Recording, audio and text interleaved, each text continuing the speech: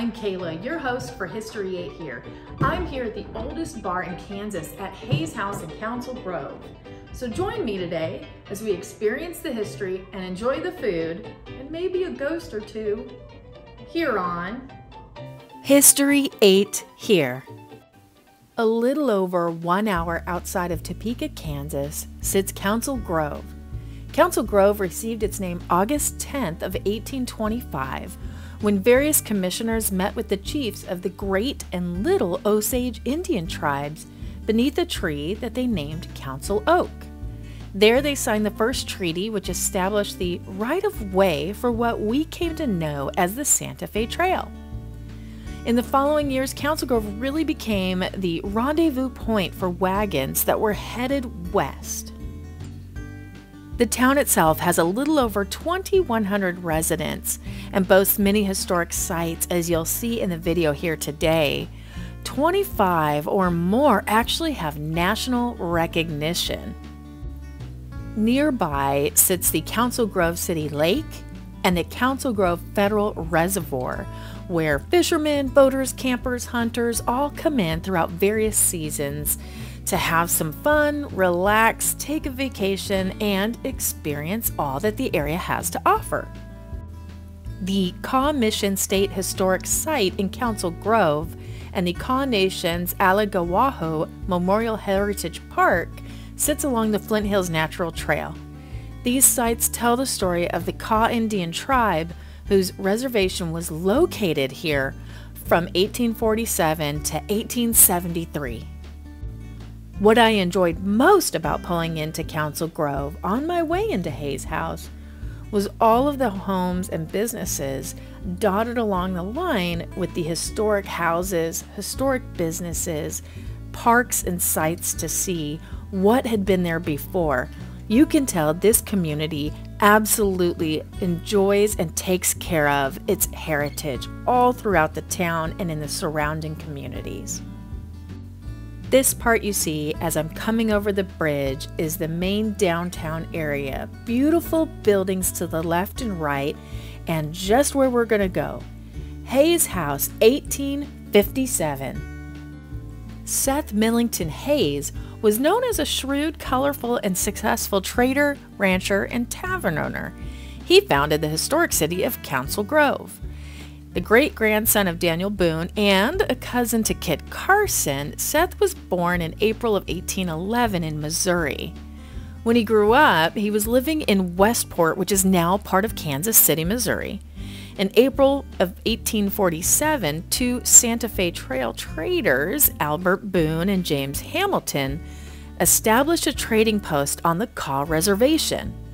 They placed their bachelor friend, Seth Hayes, in charge to build the store and trade with the Kansas tribe.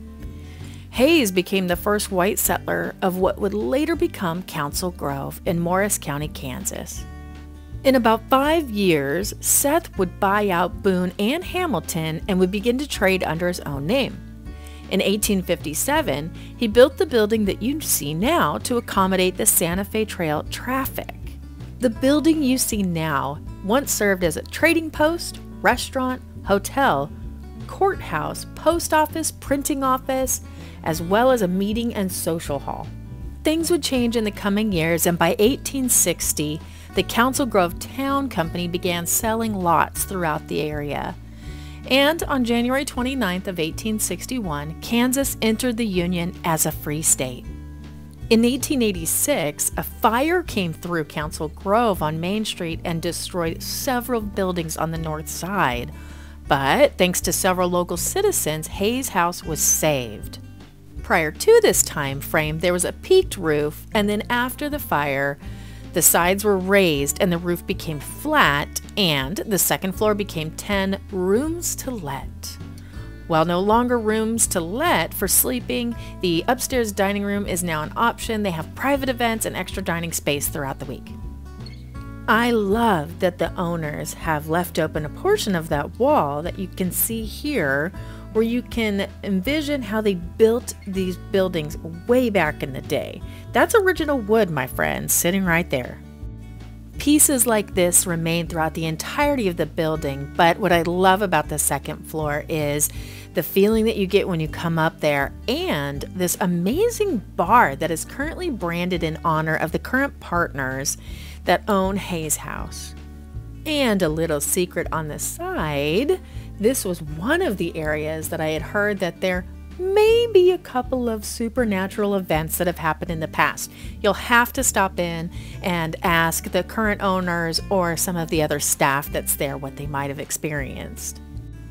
There are so many great trinkets or paintings, little things across the entirety of the building that you'll see that adds to the ambiance and the environment set by Hayes House. As you begin to walk back downstairs, you're going to see a certificate and a picture of Charlie and Helen Judd. They moved to Council Grove in 1975, and they lived in the home built by Helen's grandparents in 1911. Charlie and Helen owned and operated the Hayes House restaurant for 14 years, and during that time, they completely renovated the building and it was designated a National Historic Landmark. Now to my favorite part of the building, the basement. I know that sounded creepy, but there's various Native American artifacts around here, as well as the feeling that you get when you come downstairs. I can tell you right now, as I sat at these tables, I felt like I was traveling back in time 200 years ago to when Seth entered into Council Grove and into the 1860s and 70s as people came down here to get a drink, play some cards, who knows, maybe murder each other, but then have a good time and enjoy what was going on in the scenery. I wanted to make sure I captured a couple of different shots from down here so you can see. They use it as meeting space now and often open it up too for meals and things of that nature. I found this little interesting piece inside the corner down there, which makes me think, hey, if you're enjoying this story and you like what I do and you like these restaurant views, click subscribe and like this video. Drop me a comment or two. The longer I sat at Hayes House, I found it to be a story of family and community. Frankie Greco happens to be a third-generation cattle rancher, and Chef Dixon is an individual that creates love around the table along with some of the most amazing flavors that you're going to find here in the prairie. Now we've experienced the history, let's enjoy the food. Here's a couple of shots of this brand new menu that Hayes House has. This is June of 2022, so get out there and enjoy some new stuff they put on the menu. This guy kept me company as I started off with a couple of drinks. Here's an Olean's Red Roan Philly, made with whiskey, sweet vermouth, bitters, some crushed cherries, and lemon. I followed that up with a little bumbleberry pie, made with vodka and a splash of blackberry and raspberry. Let's get to the food. I started off with these fried mushrooms. Y'all, these are whole mushrooms. Fried to perfection, served with Hayes House 1857 Signature Ranch.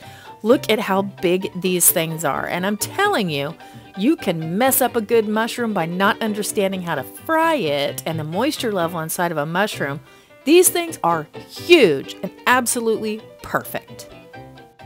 You don't come to Kansas and not get yourself a ribeye. This here is thick, juicy, named after the Council Grove iconic Black Diamond Cattle Company. 12 ounces of perfection, served with the biggest baked potato that you could possibly have. It's almost as big as the meat itself. And these portions are huge. Made to order from the back. And if you don't put butter on your steak, you don't know what you're missing out on. Look at how big this baked potato is.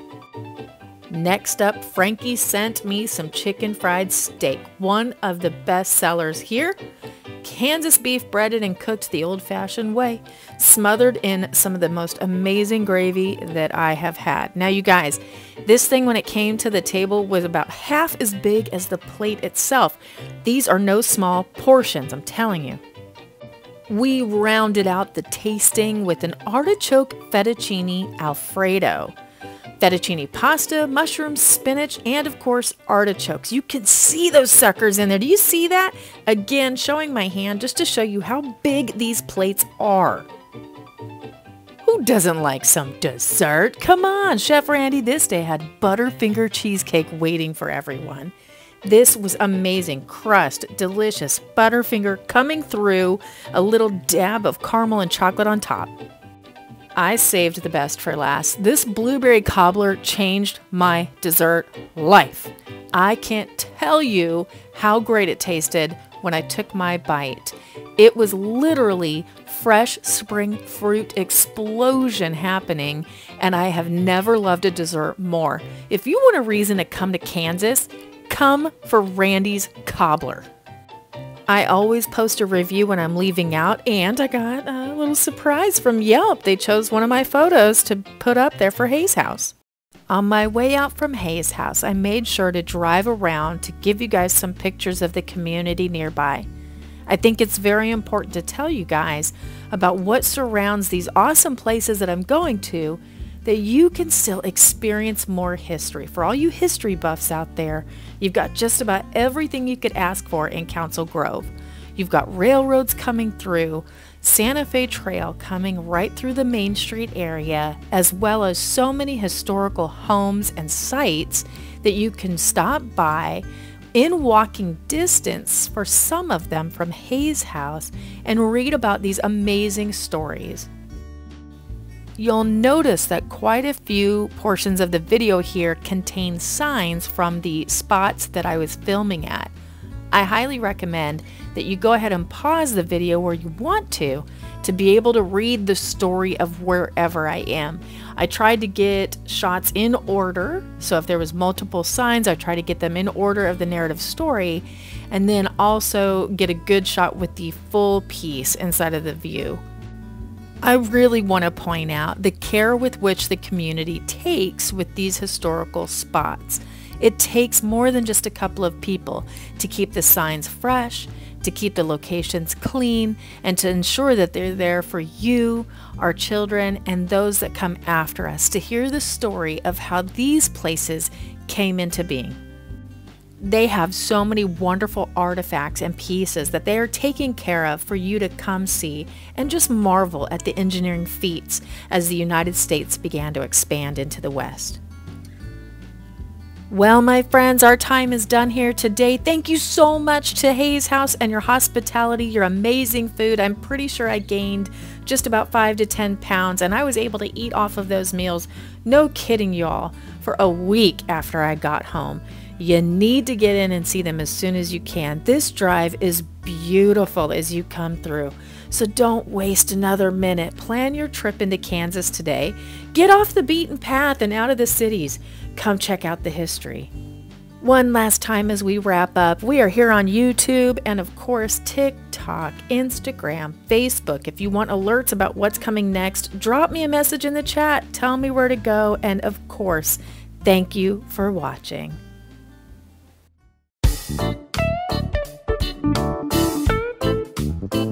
Nom nom nom nom nom nom nom nom nom.